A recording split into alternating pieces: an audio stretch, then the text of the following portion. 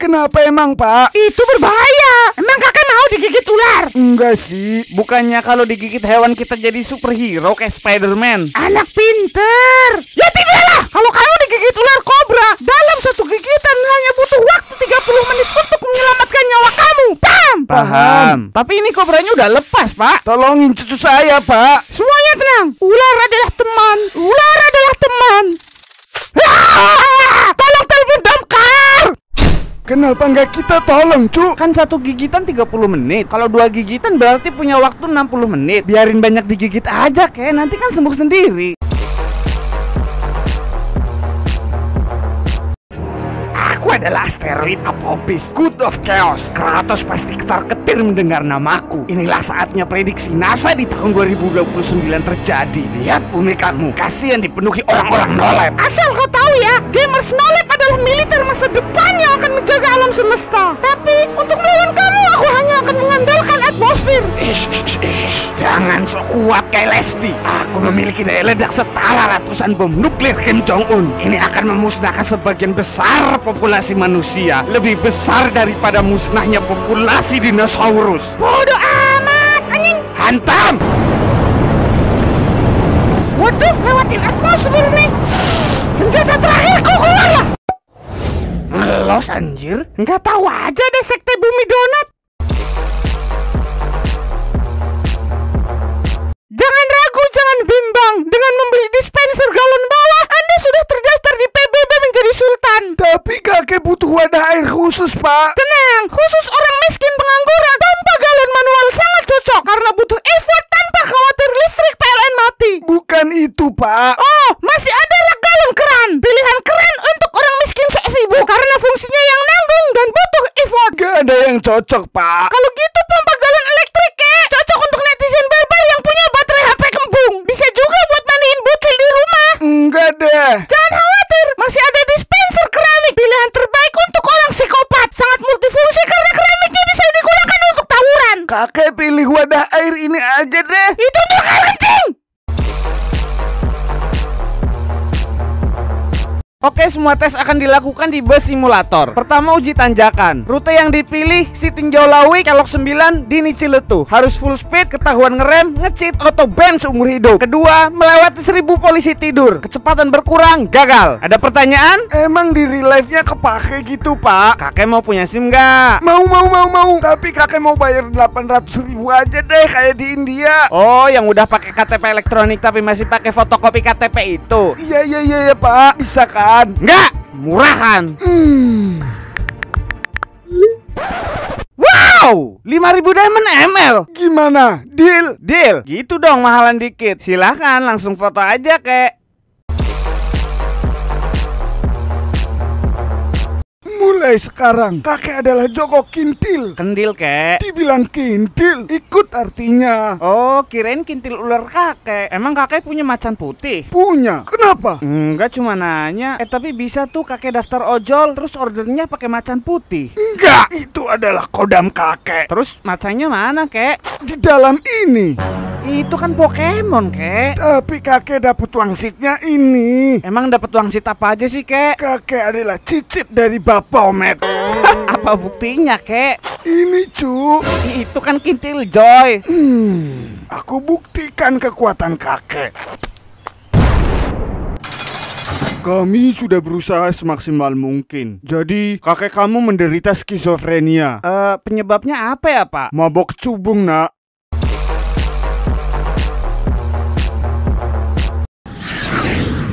Kita akan membungkam pawang hujan. Bantu aku menyebar garam ini agar guru IPA kita bangga. Fokus, Cat. Lokasi sudah terdeteksi. Tenanglah. Kalau kita berhasil, pabrik mangkok pawang hujan bangkrut, Dan. Terus kita beli pabriknya, Cap. Kan jadi punya usaha pas pensiun. Mantap. Saya udah ada backingnya, Cap. Baking vokal. Baking soda, Cap. Baking powder. Ada bahaya mendekat, Cap. Tidak.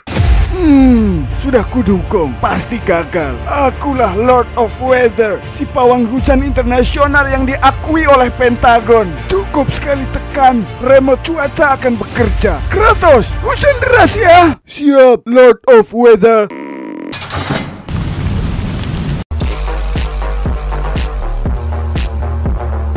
Mau daftar jadi kuli bangunan, Pak. Hah? Kakek? Kok kamu, Cuk? Pendidikan terakhir kakek apa? S2, Cuk. Minimal kuli bangunan di sini itu profesor, kek. Kuli bangunan macam apa? Zaman Firaun aja kuli bangunan syaratnya cuma satu, bisa nahan lapar. Zaman penjajahan Belanda juga cuma satu, yang penting kakinya bogel. Udah pasti kuat tenaganya. Era milenial apalagi, yang penting good looking, udah bisa kerja. Ya maaf, kek. Ini kan bukan sembarang kuli bangunan. Perlu kamu tahu ya, passion kakek itu ngaduk semen sama ngecor. Iya, tapi nggak bisa, kek. Emang digaji berapa sih? Ya bisa lah buat ngendorse Jisoo sama Lisa Blackpink seumur hidup. Tapi kakek punya keahlian membangun rumah di Minecraft, Cuk. Gimana? Aduh, maaf, kek. Perusahaan tidak ingin rumah bos kami di planet Mars kotak-kotak. Anjir, pantesan kuli bangunan di planet Mars.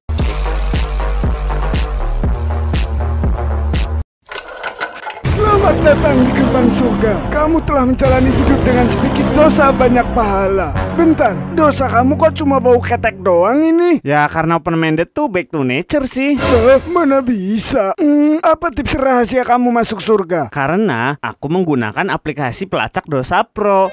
Emang hitungan akhirat sama dunia sama? Berkat Malbolge, umat terong bisa mengkonversinya sih. Bentar, aku ubah bahasa pemrogramannya dulu. Wah, ini dosa kamu lebih banyak. Dosa dari circle keluarga lagi. Lah, kok bisa? Timbangan bapak pakai JavaScript sih. Kamu yang mau jadi babi kriuk neraka. Kamu kaum bengkok. Sekarang tugas kamu please. Dasar kaum pelangi. Kakek butuh hiburan sekali, Cuk.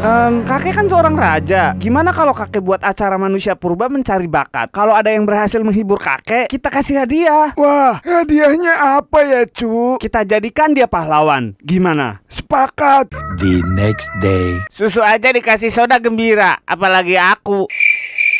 Satu kesempatan lagi, Tuan. Kue tete aja dijilat manis, apalagi Bapak kamu. beri satu kesempatan yang mulia. Hari ini awan terlihat cerah, asal jangan memecah belah. Biarlah si kecil resah nyari link kebaya merah.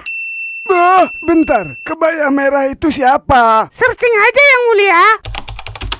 Ini yang aku cari.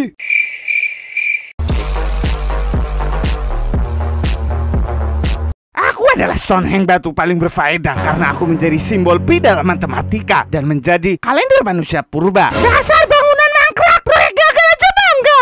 Kepala sosis beton. Asal kau tahu ya, akulah inspirator gawang dan gorden dunia. Muka tembok, gua yang jadi emot viral aja biasa. Jadi rumah Squidward di Bikini Bottom juga biasa. Jadi lu emot apa rumah? Aku menyebutnya tampang dan pemberani. Bersyukurlah kalian jadi patung. Masih ada faedahnya daripada jadi wapres Wakanda yang mematung. Kamu siapa? Aku batu ginjal. Anjing, batu unfaedah di dunia. Udah rapi, tinggal jemput cucu nih. Waduh, waktunya nggak cukup lagi. Jalan aja, ingat cucu, bentar lagi pulang sekolah. Kalau ada yang nyulik gimana? Berak aja mumpung lagi berhenti, daripada buru-buru di jalan nanti cirit di lampu merah gimana? Yang penting kan jemput tepat waktu. Berak mah kalau udah sampai di tempat tujuan. Nggak maksa sih kalau mau ambeien kanker usus besar gara-gara nahan berak mah. Itu mah jangka panjang, jangka pendek aja dulu. Lagian udah rapi tinggal OTW doang ini. OTW sekarang juga udah telat kali, mending sekalian telat aja. Lagian cucu kan udah gede, bisa jajan dulu. Emang apa susahnya sih rapi-rapi lagi? Tinggal masukin baju, pakai sempak, pakai celana. Baju lu udah disetrika, yang ada kus-kus lagi. Kusut kayak bunga matahari lu. Percuma aja udah capek-capek nyetrika tapi kusut lagi. Ya sama aja ngapain lu cebok kalau bakal berak lagi. Iya juga sih. Terserah dah. Guys, kita berangkat. Ya cu, kakek ini mau OTW. Oi, kunci motor atau gue tembak? Ambil semuanya, Pak.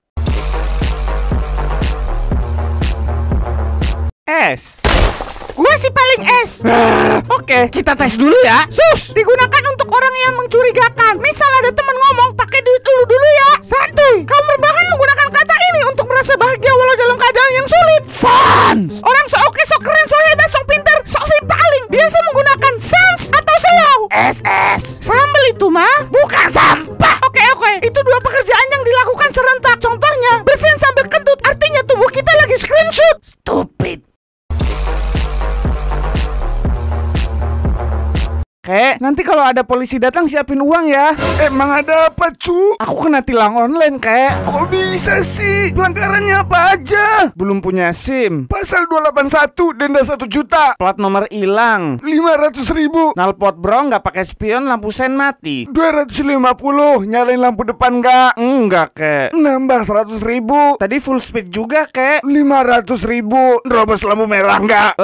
Iya, Kek. Nambah 500.000. Ada lagi? Cuma itu doang sih, Kek.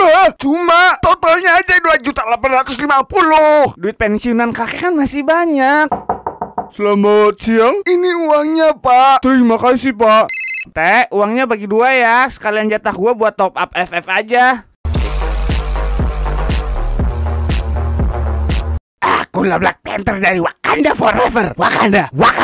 Bora Bori. Siapa kamu? Aku adalah Joko Kintil yang memiliki kekuatan macan putih. Macan putih kamu itu cuma halu. Berita terbarunya aja lu udah geje. Maka itu aku mengembara ke negara Wakanda untuk mencari vibranium. Vibranium tidak akan berfungsi kalau sudah terkontaminasi dengan kecubung. Bah, kalau begitu kita baku hantam saja. Itu budaya Anda kan, Black Panther? Bilek, nantangin kau ya. Wow, dengan sekali garuk. Cakar, Somat. Sama saja, tubuh kamu bisa hancur berkeping-keping. Bisa tuh cakar buat kerokan kakek. Kebetulan lagi masuk angin Samsul. Terserah saja lah. Kakek itu lebih tua dari Anda. Hei anak Wakanda. Kalau begitu, terimalah serangan ini.